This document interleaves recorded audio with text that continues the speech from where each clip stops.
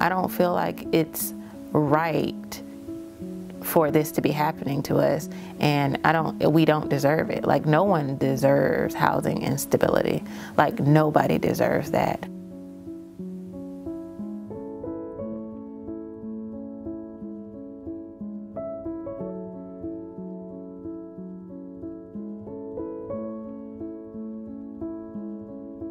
Housing inequality and instability affects so many people of color, and I just feel like they know it's not going to be easy for us to find somewhere to go in this housing crisis.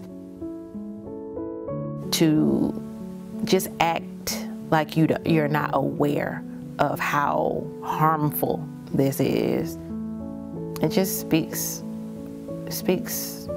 just volume, and it's really sad. It's really sad to me.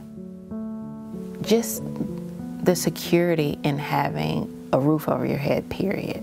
Having a place that you can always go to and feel like, no matter what, I'm comfortable at this place, is very important for them in so many ways. And for me to be able to provide that for them, and for them to see what stability looks like and what it looks like to be able to keep it and honor it and love it.